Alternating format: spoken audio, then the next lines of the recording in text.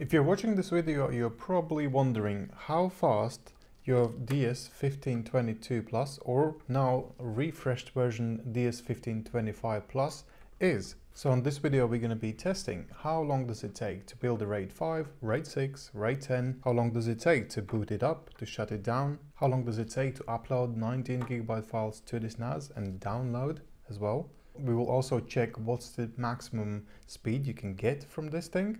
We will also check how long does it take to transfer 1GB file through Synology proxy connection. Then we will also check how fast is the USB, how quickly we can transfer 19GB files through USB.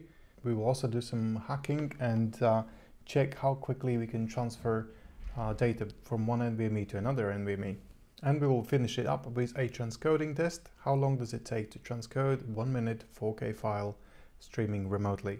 And if you have seen previous episodes, we've been testing our UNAS Pro and also our Teram NAS. So we'll see which one of these three NAS is going to be the fastest. So in order to get the best performance, we will be using SATA 2.5-inch SSDs. These are Kingston 480GB models. We'll be setting them in RAID 10 for the testing. We will also make sure it has the fastest network connection. We'll add this 10 gigabit adapter. And for NVMe testing, we will use WD-RAID 1TB SSDs. Okay, let's do the first test, which is booting up. Okay, let's do our first test. This is booting. Press the button and wait for the admin panel to become available. Usually it takes around 30 seconds to 1 minute to get this available for login. Let's have a look how long it takes on Synology. And that's 1 minute 11 seconds. That's pretty good. Obviously we are using SSDs, so the process is much quicker compared to hard drives. Okay, let's continue the booting process and see when SMB service is going to be available. From the moment of pushing the button until loading the SMB service, it takes 1 minute 16 seconds. Perfect. Okay, let's test how long it's going to take to power it off.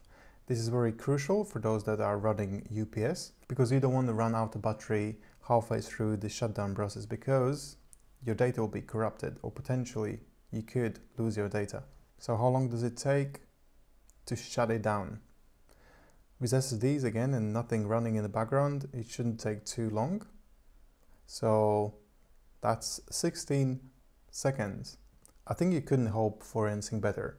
Obviously, if you're running virtual machines and apps, it's going to take some time to close those apps in the background, free the memory, and then shut the NAS down.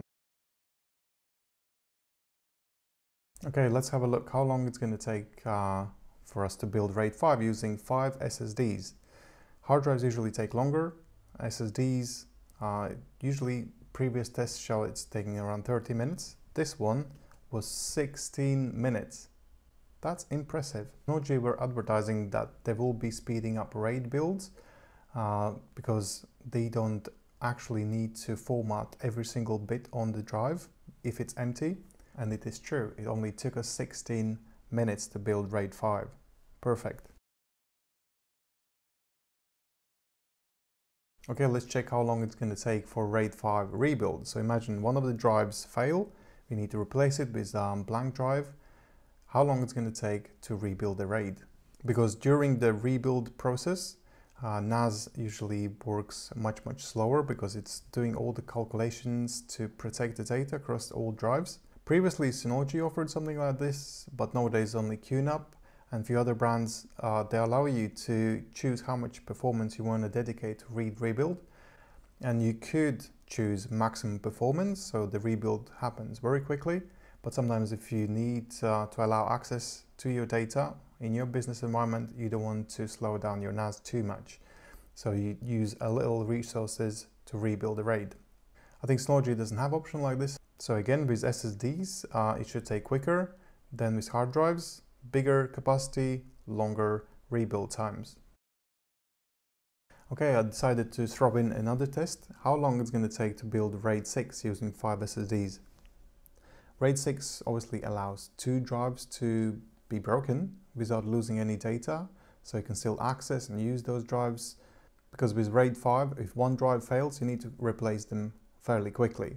With RAID 6, if one drive fails, it's not a big deal because another drive still need to fail. So let's have a look. Is it gonna take longer to build RAID 6 compared to RAID 5? Because now we are calculating more parity data across these 5 drives. And it takes 28 minutes and 53 seconds. So it's actually quite similar. So let's have a look how long it's going to take to build RAID 10. We're going to be using 4 SSDs in this. And obviously it's very basic RAID mode. It's mirroring 2 drives on one side and 2 drives on another side. That's 12 minutes. That's impressive. So now we have finished with RAID building and rebuilding tests. Let's move on to actual file transfer speeds. So this is our testing machine, Minis Forum MS01. It has 2 optical ports. So we're going to be connecting this Minis Forum to unified 10 gigabit switch. Then we will be connecting Synology 10 gigabit port at the back to unify 10 gigabit port. But since it has only optical ports, we will be using adapter like this. What this adapter does is it converts from optical to copper. So let's have a look how long it's going to take to upload from my computer to a Synology NAS 19 gigabyte of files. And that took 37 seconds. So let's try to download this folder of 19 gigabyte of files in total from Synology to a mini computer. And actually it took a little longer to download the files, 48 seconds. Now we're going to be testing average and the maximum performance for this 10 gigabit connection between NAS and the computer. We will be transferring 1500 megabyte file forwards and backwards a couple of times, and we'll be seeing how long it takes to complete those tests, what's the average value, what's the maximum score. So let's have a look. Let's start the test.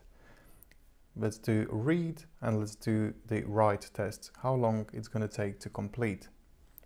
And it takes 36 seconds. And I can see the maximum write performance was 1200 megabytes a second, and the best read performance is 1225 megabytes a second. I decided to squeeze in also RAID 6 test using 5 SATA SSDs, just in case someone was curious if 4 SSDs is not enough. So this is going to be 5 SSDs in RAID 6, the same test again. So we're going to do 1500 megabyte file, reading and writing several times, so we can see what the averages are. So it takes 35 seconds to complete, so basically it's the same speed. So let's switch back to RAID 10 again, and let's find out how long it's going to take to transfer 1 gigabyte file remotely from the office to home. As you may know already, Synology have 2 megabit a second cap on their proxy services. So we're probably going to see that bottleneck in our test. So we're using Quick Connect connection to transfer 1 gigabyte file. And it takes 3 minutes 17 seconds. If you want to achieve better speeds, you cannot rely on Synology Quick Connect. It's quite slow service, but it's the safest connection you can have. To get better speeds, you can set up your own VPN, either Tailscale or other VPN, or you can open ports if you know what you're doing, and then you'll get the maximum upload and download speeds. But if you're paying premium price for your Synology, you probably want to use their Quick Connect service. And if it's slow, then what's the point of Synology? Okay, now we can move on to USB tests. I was trying to use this NVMe to USB drive, but Synology wouldn't recognize it. Obviously, when I was doing tests with Teram, it did recognize this SSD, but Synology for some reason wouldn't do that. So I guess the speed will be limited to SSD or SATA speeds. So we'll be simply using an adapter, which is USB 3. So let's plug it in and see how long it's going to take to copy 19 gigabyte file from the SSD. So we are using the same folder with the same 19 gigabyte file, and it fluctuates around 50 megabytes a second speed. and it takes 7 minutes 18 seconds. So let's do another test. We'll be copying from RAID 6 from those 5 SSDs onto NVMe SSD. We had to do a little bit of hacking to enable these WD RAID SSDs to be seen as storage pools and volumes. If you want to see the recording of that video, let me know. I'm going to upload it on the channel so you can see how to make these SSDs available for Synology. Otherwise, they are only allowing their own SSDs to be used for storage, and those SSDs are overpriced. So we are now copying from our RAID to NVMe, and it takes around 600 megabytes a second. That's faster than our USB speeds. 31 seconds. In our next test, we're going to be copying this 19 gigabyte files from one NVMe to another NVMe, because these NVMEs can achieve more than 2000 megabytes a second. Let's have a look. Are there any bottlenecks? So let's copy from one NVMe to another NVMe. And the speeds we are getting is actually 500-600 megabytes a second, and it takes 37 seconds. So we can see the speeds are very similar when we were copying data from RAID, and from one NVMe to another NVMe is the same speed. So that indicates that Synology have capped the NVMe speeds. Okay, our last test is going to be transcoding test. We have 1 minute 4K file, how long it's going to take to transcode this file. If you had multimedia friendly CPU inside, like Celeron or something, or Intel Core series, or maybe if you had graphics card installed in your NAS, this GPU chip would convert this video on the go, and we could watch this video seamlessly without buffering, without stops. But since this NAS doesn't have GPU, it's going to be interesting to see how long it takes to play this 1 minute file remotely. So let's press play and see how long it's going to take to watch this 1 minute file. And it's obviously buffering all the time, and it's taking way longer than 1 minute. Total is 14 minutes 20 seconds to watch 1 minute file. It's really bad. If you want to watch 4K videos, this NAS is definitely not for you. So in order to compare the other NASs that we tested before, like UNIFI UNAS Pro and TerraMaster T9450, these are the scores we were getting before. Compared to other NASs, it takes 50% less time to boot the NAS, and it also shuts down the NAS 3 times faster than other models. Also, RAID 5 building is much faster. RAID rebuilding is actually not that much faster than TerraMaster. TerraMaster was doing better. Comparing RAID 10 building, TerraMaster took almost 1 hour to build that RAID, whereas Synology was 12 minutes, because Synology is ignoring empty space on simple RAIDs like RAID 1 and RAID 10. Then copying files to a NAS, it took actually quite similar time compared to other NASs, but downloading files actually took longer than other NASs like UNAS and TerraMaster. Overall, NAS performance tester came up with better results compared to other NASs. Remote connection is faster on UNAS, on UNIFI proxy service. TerraMaster speeds were terrible, but Synology speed is very similar to UNIFI. They probably have similar cap. Regarding USB speeds, TerraMaster took only 5 minutes 57 seconds to transfer 19 gigabyte files. For Synology, it took 7 minutes, much longer. And obviously, UNAS Pro doesn't have USB port at all.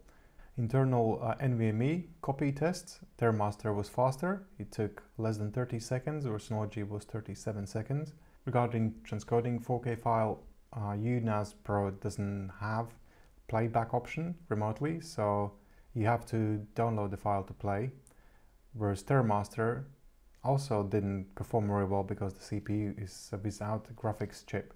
But it took 12 minutes for TerraMaster and 14 minutes for Synology. And the top speeds that we were achieving, UNAS Pro was 1050 megabytes a second, TerraMaster was 1082 megabytes a second, and Synology 1224 megabytes a second. So regarding the top speed, Synology is actually the fastest. So this is how these results look like when you compare side by side all the tests. So in the third place is UNAS Pro with a total time to complete those tasks 1 hour 35 minutes 4 seconds. Second place, Synology DS1522 Plus, or now called DS1525 Plus. 1 hour 17 minutes 9 seconds. And the winner so far is Teram, 1 hour 15 minutes and 40 seconds. I hope these performance tests will help you to decide, is Synology for you, or should you look at QNAP or UNAS or Teram or other brands. If you want me to share any of the specifics in this test, like how I did NVMe script to enable storage space on third-party SSDs, or how to do direct connection through the LAN and PC, or other things, do let me know,